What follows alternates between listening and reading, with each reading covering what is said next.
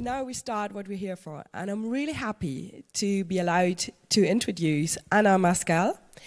She will talk about something which is a great title. I love it. Confessions of a Future Terrorist.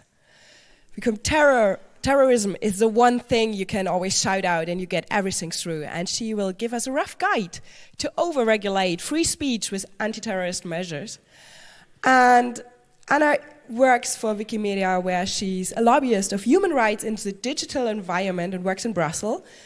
And she gives a lot of talk, and I think it's the first time at Congress for her. Is that right? Time. Second time. I haven't really researched it right because I searched for it. So I have to do this again. So she's the second time for Congress, and I'm really happy to have her here. Please welcome her with a big round of applause. Anna, the stage is yours.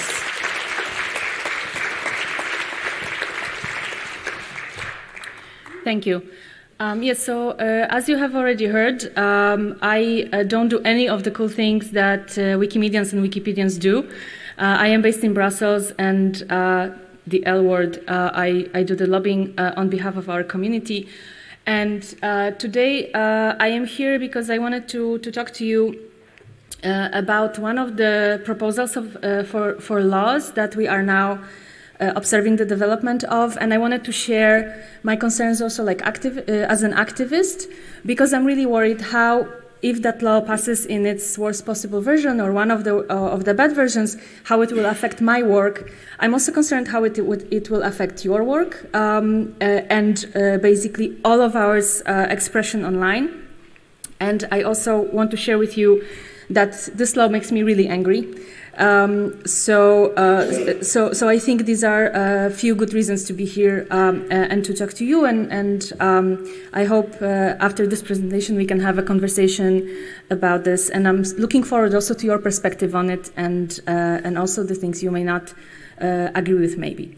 So what is this law? So in September 2018, the European Commission came out with a proposal of a regulation on preventing the dissemination of terrorist content online.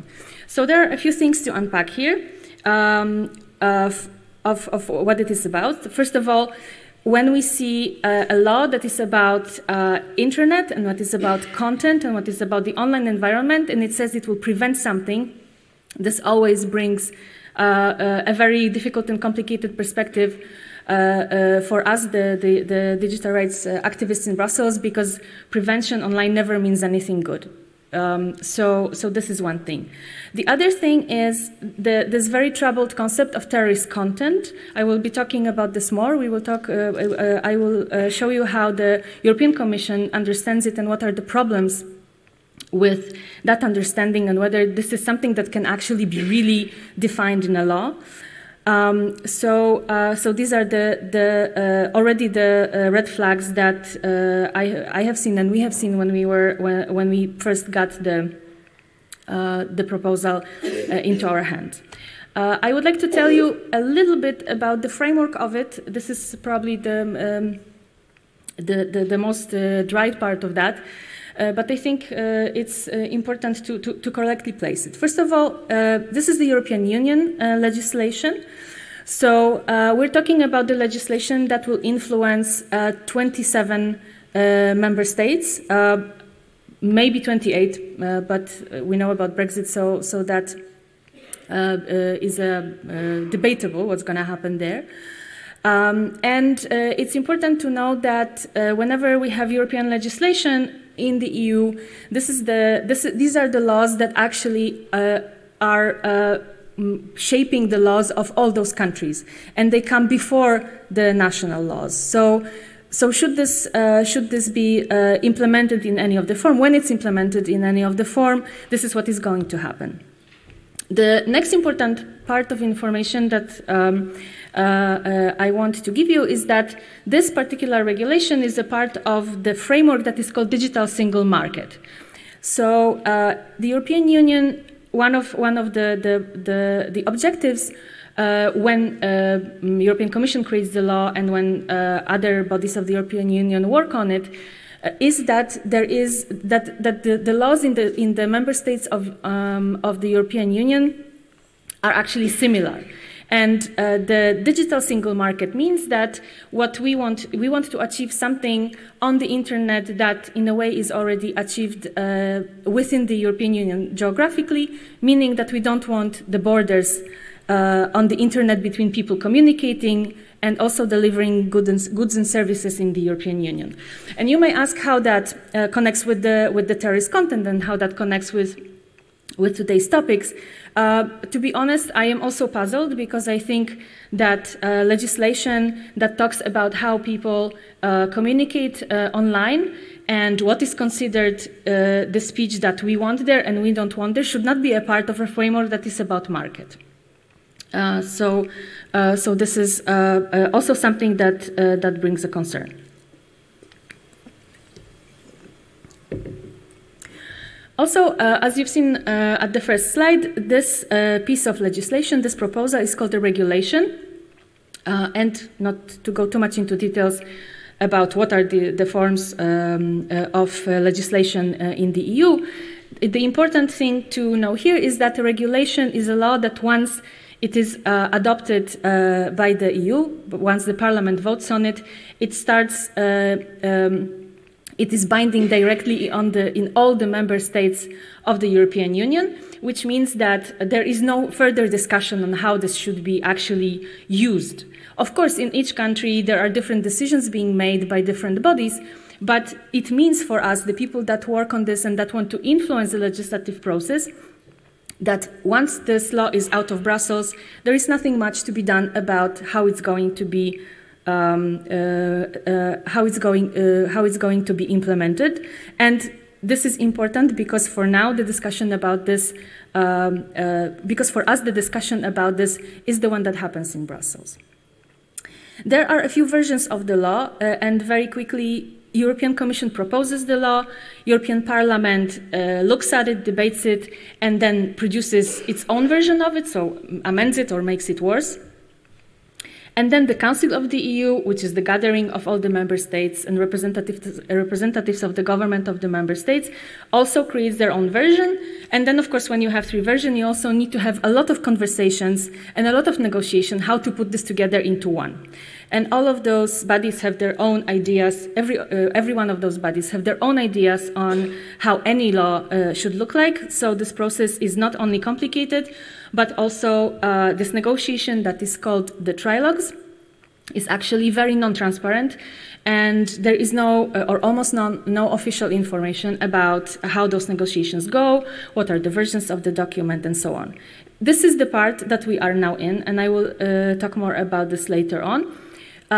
Today I want to talk to you about the potential consequences of the version that is the original one, which is the European Commission's version. And it's because it would be very complicated and confusing, I guess, if we look at all of the proposals that are on the table, but also it's important because the European Commission has a lot of influence, also informally, both on member states and also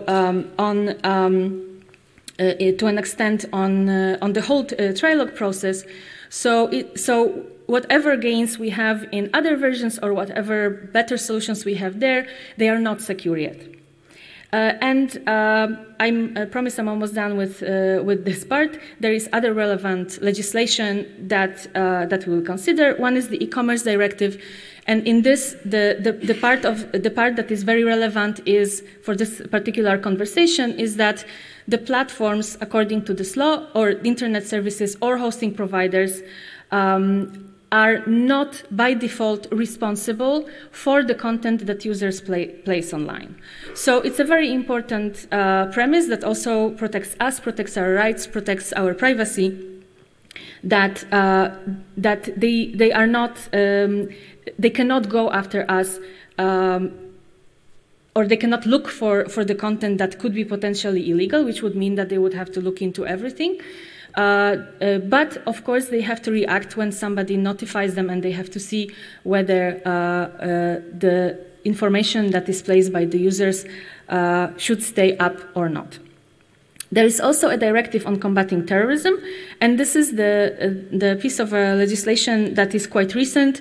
To my best knowledge, not all countries in the European Union. Not all member states have implemented it yet. So for us, it was also very puzzling that we actually have a new law, a new proposal that is talking about the communication part of what already has been mentioned in this directive, when we still don't know how it works. We still don't know, because this law is physically not being used at all. So this was for us also difficult to understand why the Commission does not want to wait and see what comes out from the directive on combating terrorism.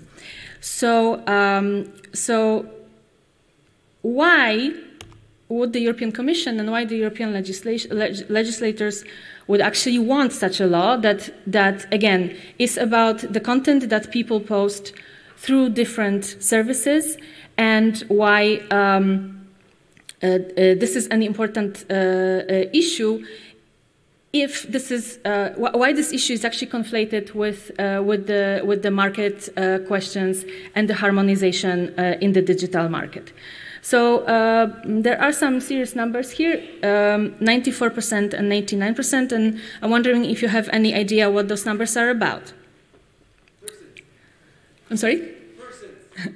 Yes, it's about people, but the numbers are actually presenting, so there was a survey done by Eurostat, and those numbers present the percentage of people. First number, 94, presents the percentage of people that say that they have not come across terrorist content online. Right? So inversely, only 6% of people actually say that they had access to terrorist content. It's important to underline that they say it, because there's no way to check what that content actually was. And of course, we can, here use the analogy of what a certain American judge said about pornography. I know it when I see it. It's not a very good definition of anything, really. So I would argue that actually 6% of people being affected by something is not really a big percentage, and that the European Union actually has bigger problems to deal with and where they can spend money and energy on. For example, we are all affected by, I don't know, air pollution, and that's much more people. 89% are the people in the age range between 15 and 24, that again were not affected by something what they would consider terrorist content. Of course, would somebody think of the children? There you go. The children and young people do not also experience it in an overwhelmingly. So, but this rationale is being used, 6% and 11%, as one of the reasons why this regulation is important, why this law is important. The other reason is the exposure to imagery of violent crimes via social media. So, of course, we know that platforms such as Facebook and YouTube contain all sorts of things that people look. We also know that because of their business models, they sometimes push controversial content or violent content into people's the proposals that they give to people to watch or to read. So this is actually the second part is not addressed by this proposal at all. But nevertheless, whenever we talk to the representatives of the Commission, why this law is there, they start waving. That was my experience at one of the meetings. A person start waving his phone at me and saying, "Well, you know, there are beheading videos online, and I can show you how horrible it is," which I consider to be an emotional blackmail at best, but not really a good regulatory impulse. So I guess maybe the Commission people are somehow mysteriously affected by that content more than anything else.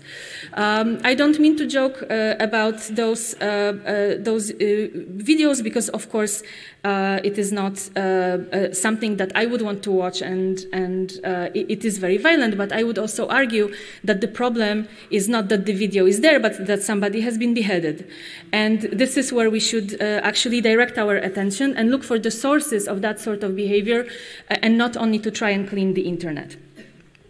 The other reason why this law should be enacted is radicalization. Of course, this is a problem for certain vulnerable populations and people, and we can read about it a lot. And there are organizations that are dealing with strategies to counteract radicalization. Again, when we look at evidence, what is the relationship between content that is available online and the fact that people get radicalized in different ways.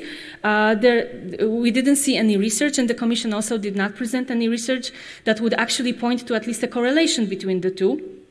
So again, asked about, so how did you come up with this idea, since without really actually showing the support for your claim that radicalization is connected to that.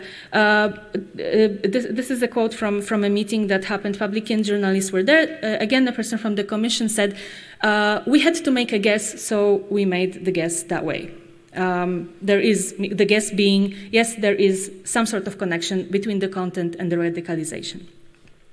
And then finally, when we read the impact assessment and when we look at different articles that, or different explanations that the European Commission posts about the rationale for this law, of course, they bring the terrorist attack that have been happening.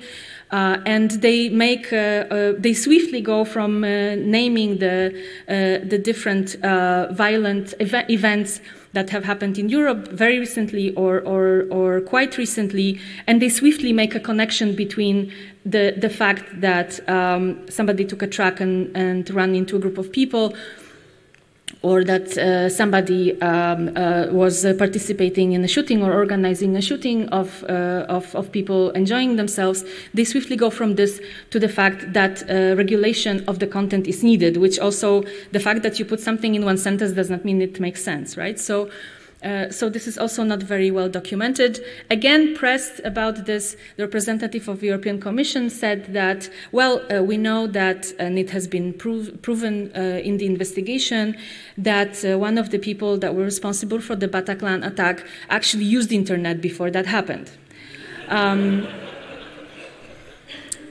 Yes. No more comment needed on that one. So, well, clearly, there are very good reasons, quote unquote, to spend time and citizens' money on working on a new law. And I always say that basically these laws are created because, not because there is a reason, but because there is a do something doctrine, right? We have a problem, we have to do something.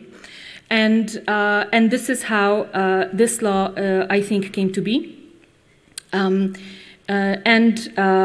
The do something doctrine in this particular case also, of course, encompasses a very broad and blurry definition of that law. I will talk about this more in a moment.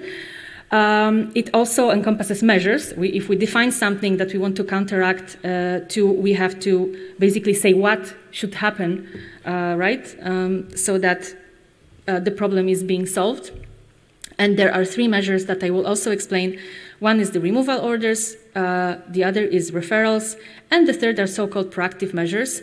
This is, I guess, the part where we touch the prevention most. And then the third issue is that one of the things I also want to talk about is the links between the content that is being removed and the actual investigations or prosecutions that may occur, because of course it's possible that there will be some content found that actually does document a crime, and then what do we do about that? So going forward, I do think that the definition and this law is basically, its main principle is to normalize the state control over how people communicate and what they want to say. As it was said before, under the premise of terrorism, we can actually pack a lot of different things because people are afraid of this. And we have also examples from other topics, other laws that have been debated in Brussels. One was Public Sector Information Directive, where Everybody was very happy discussing how much public information should be released and where it should come from and how people should have access to it. And part of public information is the information that is produced by companies that perform public services, but they may also be private. For example, sometimes public transport is provided that way. And actually, public transport providers were the ones that were saying that they cannot release the information that they have, namely timetables and other information about how the system works that could be useful for citizens, because then it may be used by terrorists. I guess that maybe prevents the potential terrorists from going from bus stop to bus stop and figuring out how the buses go, but we already know that this does not work that way. So this is something that actually normalizes this approach. And let's first look at the definition of the proposal as presented by the European Commission. So they say basically, let me read, terrorist content means one or more of the following information. So A, inciting or advocating, including by glorifying the commission of terrorist offenses. I do apologize for the horrible level of English that they use. I don't know why. And that I don't apologize for them, but for the fact that they expose you to it. The commission of terrorist offenses, thereby causing a danger that such acts be committed. You won't believe how many times I had to read all this to actually understand what all those things mean. Encouraging the contribution to terrorist offenses. So contribution could be money, could be some, material resources. Promoting the activities of a terrorist group, in particular by encouraging the participation in or support to a terrorist group. Instructing on methods or techniques for the purpose of committing terrorist offenses. And then there is also the definition of dissemination of terrorist content, that basically means making terrorist content available to third parties on the hosting service providers' services. As you can probably see, the dissemination and the fact that third parties are evoked mean that this law is super broad. So it's not only about social media, because making content available to third parties may mean that I am sharing something over some sort of service with my mom, and she is a third party in the understanding of this law. So we were actually super troubled to see that not only does it encompass services that make information available to the public, so the one that we all can see, like social media, but also that potentially it could be used against services that may let people communicate privately. So that is a big issue. The second thing I want to direct your attention to is the parts that I put in italics. It's how soft those concepts are. Inciting, advocating, glorifying, encouraging, promoting. This is a law that actually potentially can really influence how we talk and how we communicate, what we want to talk about, whether we agree or disagree with certain policies or certain political decisions. And all those things are super soft, and it's very, very hard to say what does it really mean. And I want to give you an example of a same content used in 3 different cases to illustrate this. So let's imagine we have a group of people that recorded a video, and on those videos they say that, well, basically they call themselves terrorists to make it easier. And they say that they want to commit all sorts of horrible things in specific places, so that constitutes like some sort of a credible threat. And they also brag that they killed someone, and they also say that they're super happy about this and so on. And they also, of course, encourage others to join them and so on and so on. And the 3 cases would be, one would be that this particular group posts that videos on, their YouTube channel. The other case would be that there's a media outlet that reports on it and either links to this video or maybe presents snippets of it. And the third case would be, for example, that there is some sort of group that is actually following what's happening in that region and collects evidence that can then help identify the people and prosecute them for the crimes they commit, like the crime that our exemplary terrorists admitted to committing. And do you think that, according to this definition, in your opinion, do you think that there is a difference between those three types of presenting that content, between the terrorist group that is presenting it on their channel, between the media outlet, and between the activists? There is none. Because this law does not define in any way that the so-called terrorist content is something that is published with an intention of actually advocating and glorifying. So the problem is that not only does the content that, let's say, is, as we may call it, manifestly illegal, so somebody kills someone and is being recorded and we know it's a crime, and perhaps we don't want to watch it, although I do think that we should also have a discussion in our society what we want to see and what we want to see, what we don't want to see, from the perspective that the world is complicated and we may have the right to access all sorts of information, even that is not so pleasant and not so easy to digest. So this law does not make this differentiation. There is no mention of how this should be intentional to qualify to be considered so-called terrorist content, and that's a big problem. As you can see, there is a fallacy in this narrative, because these will be the member states and their so-called competent authorities that will be deciding what the terrorist content is. And of course, Europeans have a tendency to think, we have the tendency to think of ourselves as the societies and the nations and the countries that champion the rule of law and that actually respect fundamental rights and respect freedom of speech. But we also know that this is changing rapidly, and I also will show you examples of how that changes in this area that we're talking about right now. So I do not have great trust in European governments into making the correct judgment about that. So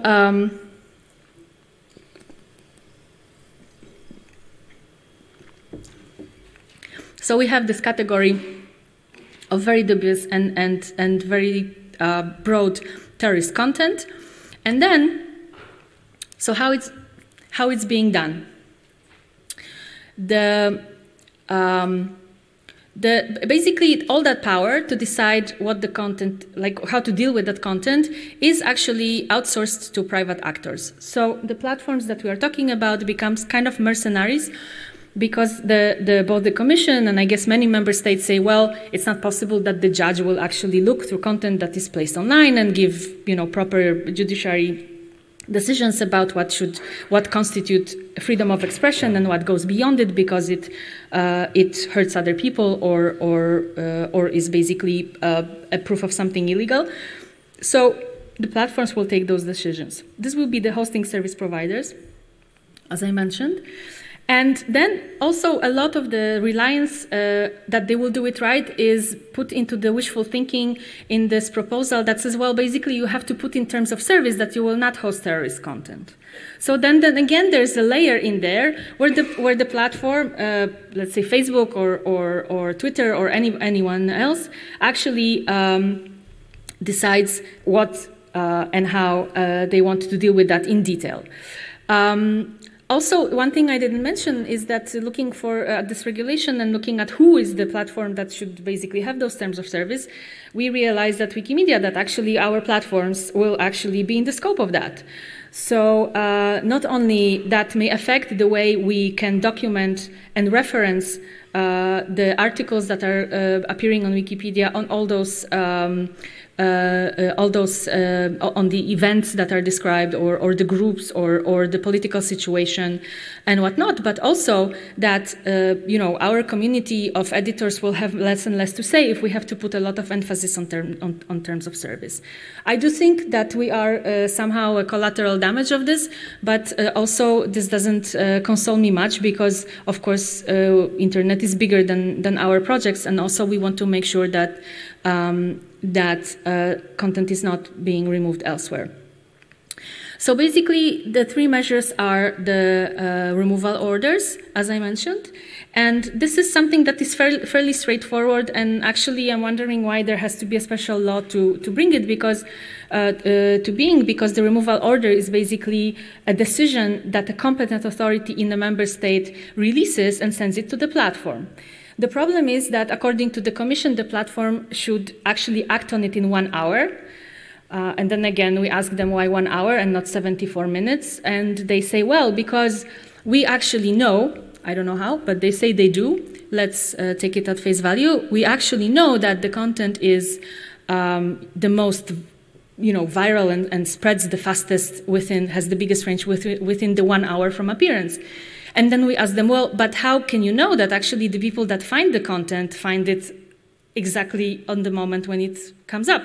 Maybe it has been around for 2 weeks, and this 1 hour window when it went really viral is like long gone. And here they don't really answer, obviously. So this is one of the measures that I guess makes the most sense out of all of that.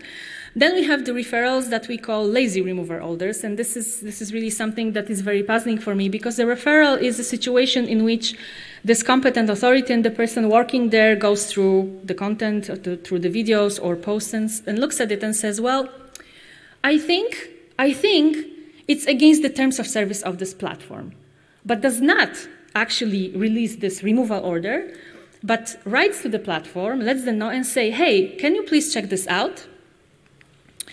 I'm sorry, I'm confused. Is this the time that I have left, or the time? Okay, good. Time is important here.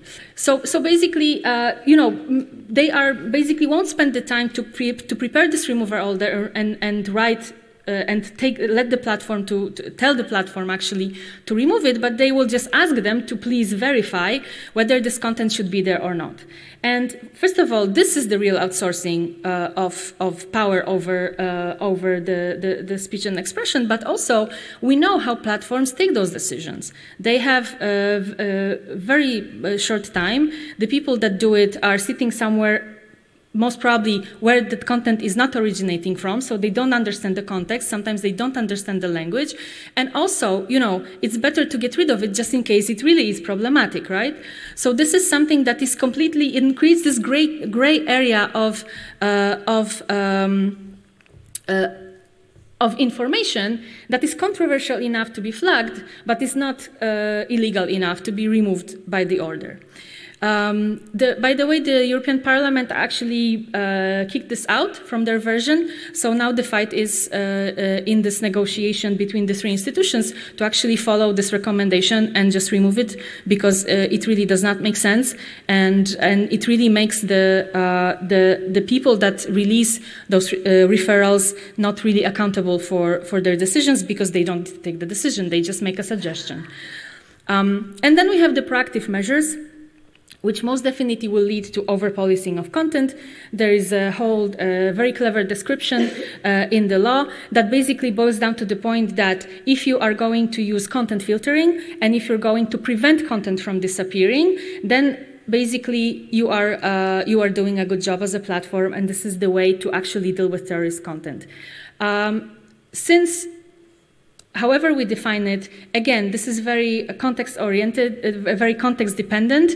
It's really very difficult to say based on what sort of criteria and based on what sort of databases those automated processes will be happening.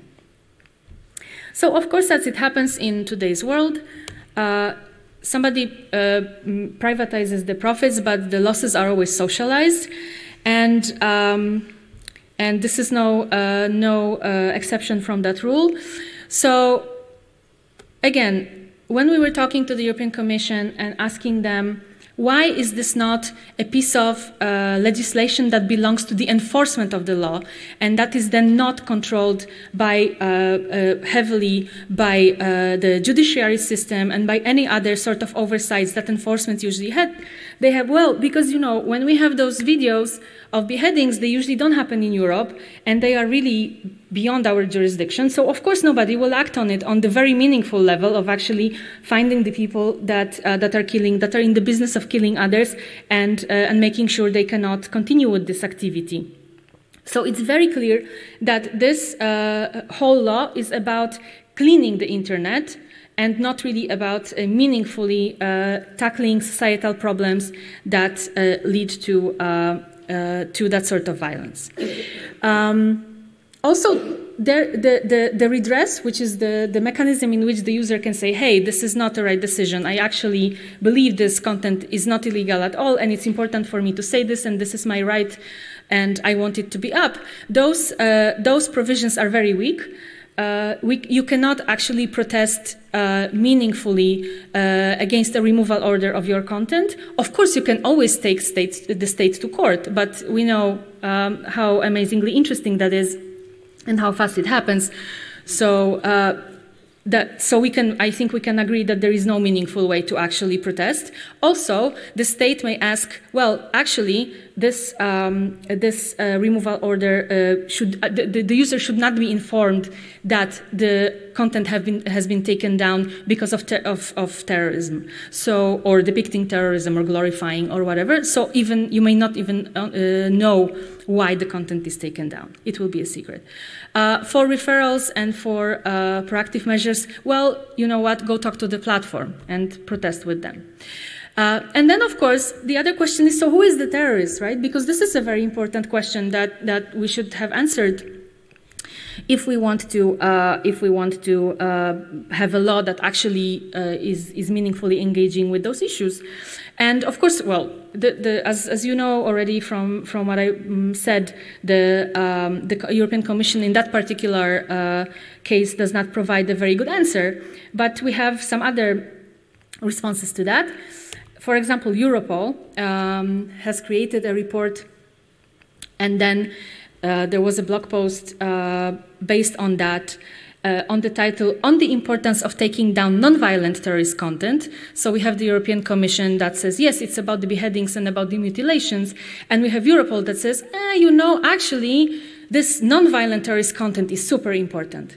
So basically what they say, and I quote, "Poetry is a literary medium that is widely appreciated across the Arab world and is an important part of the region's identity. Mastering it provides the poet with singular authority in Arabic culture. The most prominent jihadi leaders, including Osama bin Laden and former Islamic State spokesman Abu Muhammad al-Adnani, frequently included poetry in their speeches or wrote poems of their own. Their charisma was closely intertwined with their mastery of poetry." So we can see the arch that is being made by Europol between a very important aspect of a culture that is beautiful and enriching, and about the fact that Europol wants it to see it weaponized. The other part of the blog post was about how ISIS presents interesting activities that their members, their fighters have, and one of them is that they are enjoying themselves and smiling and spending time together and swimming. So what do we make out of that? So the videos of brown people swimming are now terrorist content.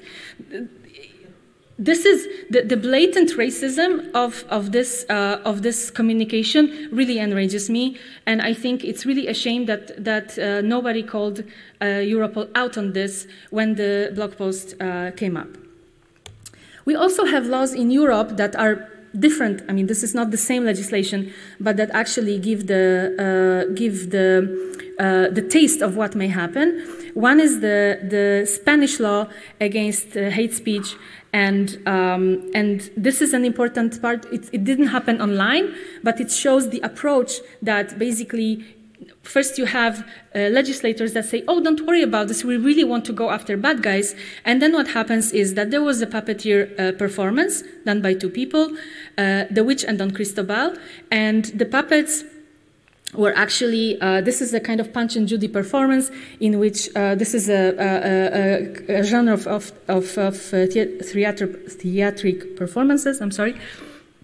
that is kind of full of silly jokes and sometimes excessive and unjustified violence and full of bad taste. And this is quite serious. And the two characters in the two puppets held a banner that featured a made-up terrorist organization. And after that performance, actually, they were charged with, first of all, promoting terrorism, even though there is no terrorist organization like that, and then also with inciting hatred. And this is what one of the puppeteers said after describing this whole horrible experience. Finally, the charges were dropped, so this is good. But I think this really sums up who is the terrorist and how those laws are being used against people who actually have nothing to do with violence. We were charged with inciting hatred, which is a felony created in theory to protect vulnerable minorities. The minorities in this case were the church, the police, and the legal system. Then, again in Spain, I don't want to single out this beautiful country, but actually, unfortunately, they have good examples. This is a very recent one. So, Tsunami Democratic in Catalonia created an app to actually help people organize small action in a decentralized manner, and they placed the documentations on GitHub, and it was taken down by the order of the Spanish court. And also and this is the practical application of such laws online. Also, the website of Tsunami Democratic was taken down by the court on, of course, both of that on charges of facilitating terrorist activities and inciting to terrorism. So why is it important? Because of what comes next. So there will be the Digital Services Act, which will be an overhaul of this idea that I mentioned at the beginning, which is that basically platforms are not responsible by default by what we put online. And the European Commission and other actors in the EU are toying with the idea that maybe platforms should be somehow responsible. So of course, and it's not only about social media, but basically anybody that any sort of a service that helps people place content online. And then one of the ideas, we don't know what it's going to be. It's not there yet. It's going to happen at the beginning of the next year, so quite soon. But we can actually expect that the so-called Good Samaritan rule will be one of the solutions proposed. What is this rule? This rule basically means if a platform is really going the extra mile and doing a good job in removing the content that is either illegal or again a very difficult category, harmful. I also don't know what that exactly means.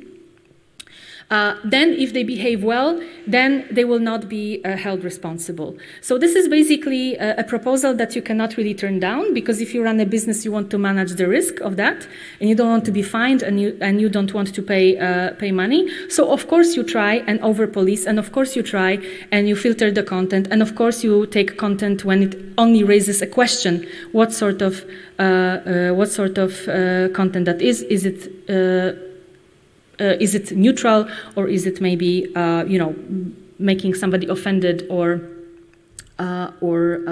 stirred? And of course, other attempts, we heard it from Germany, which is basically that there was a proposal to actually make platforms obliged to give passwords of users of social media, the people that are under investigation or prosecution.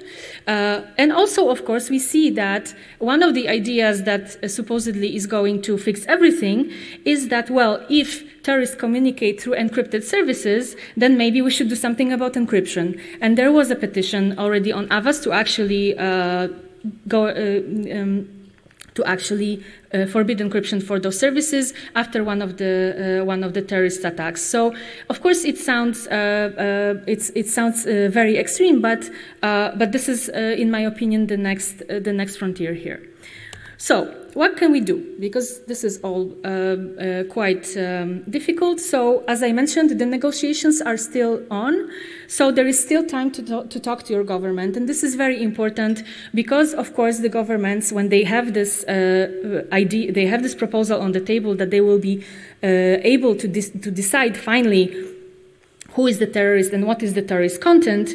And also, that's on one hand. On the other hand, they know that people don't really care all that much about what happens in the EU, which is unfortunately true. They are actually supporting very much the Commission's proposals. The only thing that they don't like is the fact that somebody from the police from other country can maybe interfere with content in their language, because that's one of the provisions that also is there.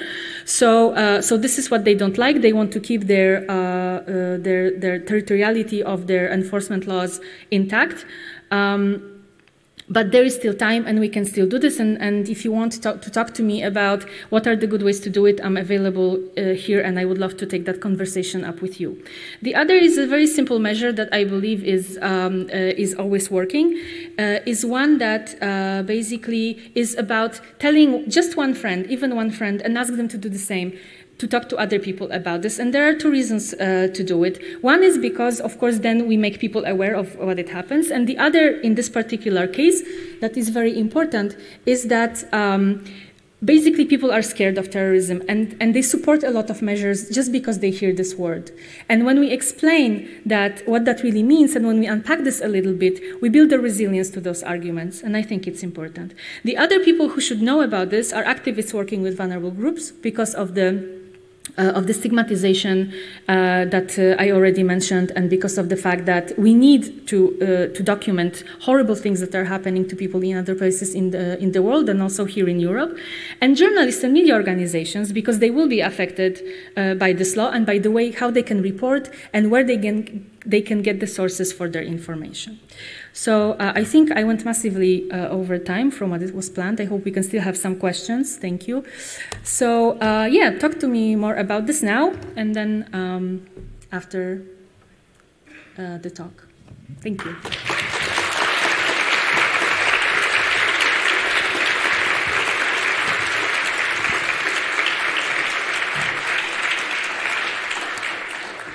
Thanks for your talk. We still have time for questions, so please, if you have a question, line up at the mics. We have 1, 2, 3, evenly distributed through the room. I want to remind you really quickly that a question normally is one sentence and ends with a question mark. Not everybody seems to know that. So we start with mic number 2. Hello. So I run Tor relays in the United States. It seems like a lot of these laws are focused on the notion of centralized platforms. Do they define what a platform is, and are they going to extradite me because I'm facilitating Tor Onion service? Shall I answer no? Yeah. Okay. Yeah, so they do and they don't, in a way that the definition, it's based on basically what the hosting provider is in the European law, is actually very broad. So it doesn't take into account the fact how big you are or how you run your services. The bottom line is that if you allow people to put content up and share it with, again, third party, which may be the whole room here, it may be the whole world, but it may be just the people I want to share things with, then you're obliged to use the measures that are, or to comply with the measures that are envisioned in this regulation. And there's a debate also, and in the Parliament it was taken up and narrowed down actually to the communication to the public. So I guess then, as you correctly observed, it is more about the big platforms or about the centralized services, but actually in the Commission version, nothing makes me believe that that only them will be affected. On the contrary, also the messaging services maybe. Okay. Next question, mic number 3. Is it a follow a bit the upload filters, the copyright directive? It was really similar debate, especially on small companies, because at that time the question was they try to push upload filters for copyright content, and the question was how does that fit with small companies, and they still haven't provided an answer to that. The problem is they took the copyright directive and basically inspired themselves from the upload filters and applied it to terrorist content. And it's again the question, how does that work with small internet companies that have to have someone on call during the night and things like that. So even big providers, I heard they don't have the means to properly enforce that. So I'm like, this is a killer for the European internet industry. Yes.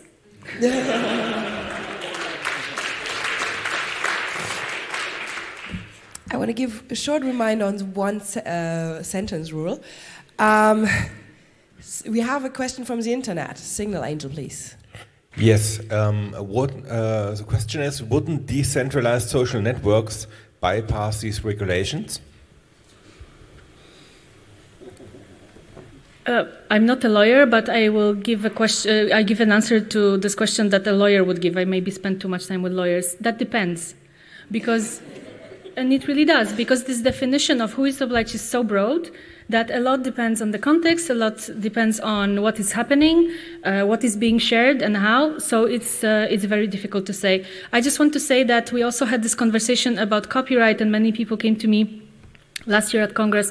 I wasn't given a talk, but I was at a talk about the copyright directive and the filtering, and many people said, well, actually, if you're not using those big services, you will not be affected, and actually when we share peer-to-peer, then this is not an issue. But actually, this is changing, and there is actually a decision of the European Court of Justice, and the decisions are not like basically the law, but basically they are very often then followed and incorporated, and this is the decision on the Pirate Bay, and on Pirate Bay, and in this decision the court says that the argument that Pirate Bay made was basically we're not hosting any content, we're just connecting people with it, and in short, and the court said, well, actually, we don't care, because you organize it, you optimize it, you optimize the information, you bring it to people, and the fact that you don't share it does not really mean anything, and you are liable for the copyright infringements. So again, this is about a different issue, but this is a very relevant way of thinking that we may expect that it will be translated into other types of content. So again, the fact that you don't host anything, but you just connect people to one another will not be, may not be something that will take you off the hook. Microphone number 3. Do these proposals contain, or what sort of repercussions do these proposals contain for filing requests, removal requests that are later determined to be illegitimate? Is this just a free pass to censor things, or are there repercussions? Just to make sure I understand, you mean the removal orders, the ones that say remove content and that's it? Yeah, if somebody files a removal order that is determined later to be completely illegitimate, are there repercussions? Yeah. Well, the problem starts even before that, because the removal orders are being issued by competent authorities. So there's like a designated authority that can do it. Not everybody can. And basically the order says, this is the content, this is the URL, this is the legal basis, take it down. So there is no way to protest it. And the platform can only not follow this order within an hour in 2 situations. One is that the force majeure, that is usually the issue. Basically, there is some sort of external circumstance that prevents them from doing it. I don't know, a complete power outage or problem with their service that basically they cannot access and remove or block access to this content. The other is if the removal order, contains errors that actually make it impossible to do. So, for example, there's no URL, or it's broken and it doesn't lead anywhere. And these are the only 2 situations. In the rest, the content has to be removed, and there is no way for the user and no way for the platform to actually say, well, hold on, this is not the way to do it. And therefore, after it's being implemented, to say, well, that was a bad decision. As I said, you can always go to court with your state, but not many people will do it, and this is not really a meaningful way to address this. Next question, mic number 3. How much time do we have to contact the parliamentarians to inform them maybe that there is a big issue with this? What's the worst case timetable at the moment? That's a very good question, and thank you for asking because I forgot to mention this, that actually it's quite urgent. So the Commission wanted to, like usually in those situations, the Commission wanted to close the thing until the end of the year, and they didn't manage because there is no agreement on those most pressing issues. But we expect that the best case scenario is until March, maybe until June. It will probably happen earlier. It may be the next couple of months. And there will be lots of meetings about that. So this is more or less the timeline. There's no sort of external deadline for this, right? So this is just an estimation, and of course it may change, but this is what we expect. We have another question from the internet. Does the law consider that such content is used for psychological warfare by big nations? I'm sorry, again, please. This content, this pictures or video of whatsoever, does this law consider that such content is used for psychological warfare? Well, I'm trying to see how that relates. I think the law does not go into details like that in a way, which means that I can go back to the definition that basically it's just about the fact that if the content appears to be positive about terrorist activities, then that's the basis of taking it down. But there's nothing else that is being actually said about, it's not more nuanced than that. So I guess the answer is no. One last question from mic number 2. Are there any case studies published on successful application of alike laws in other countries? I ask because we have alike laws in Russia for 12 years and it's not that useful as far as I see. Not that I know of. I think it's also a very difficult thing to research because we can only research what we know that happened, right? In a way that you have to have people that actually are vocal about this and that complain about these laws not being, enforced in a proper way. So, for example, content that is taken down is completely about something else, which also sometimes happens, and that's very difficult. I think the biggest question here is whether there is an amount of studies documenting that something does not work that would prevent the European Union from actually having this legislative fever. And I would argue that not, because, as I said, they don't have really good arguments or they don't really have good numbers to justify bringing this law at all, not to mention bringing the ridiculous measures that they propose. So what we say sometimes in Brussels when we're very frustrated that we were hoping, being there and advocating for human rights is that we hoped that we can contribute to evidence-based policy, but actually what's happening, it's a policy-based evidence. And this is the difficult part. So I am all for studies, and I am all for presenting information that may possibly help legislators. There are definitely some MEPs or some people there, even probably in the Commission. Maybe they just are not allowed to voice their opinion on this because it's a highly political issue that would wish to have those studies or would wish to be able to use them and that believe in that. But it doesn't translate into the political process. Okay, time's up. If you have any more questions, you can come up and approach Anna later. And there is, please, first for me, thanks for the talk, thanks for patiently answering.